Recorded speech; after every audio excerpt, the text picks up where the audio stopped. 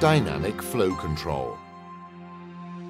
In a traditional first stage, the air arriving from the tank enters the high-pressure chamber, which is closed by the valve.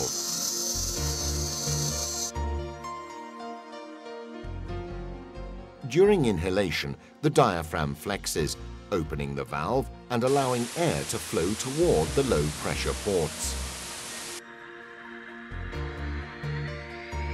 In all of its first stages, Mares uses a system called DFC, Dynamic Flow Control.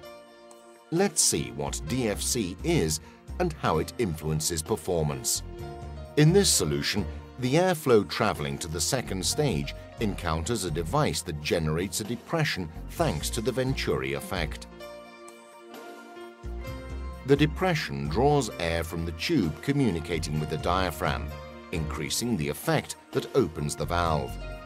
This phenomenon minimizes the drop in intermediate pressure that normally occurs during inhalation. In this second solution, the Venturi effect is utilized in a different way.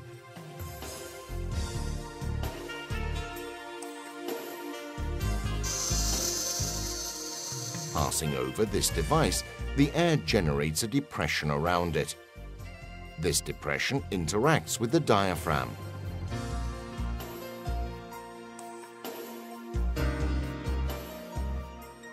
In a traditional first stage, without DFC, the drop in intermediate pressure is considerable.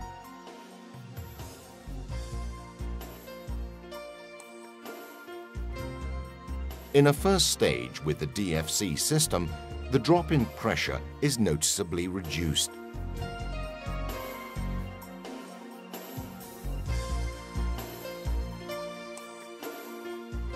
Thanks to the increased stability of the intermediate pressure, it is therefore possible to use increasingly simple and reliable second stages, with benefits in terms of safety.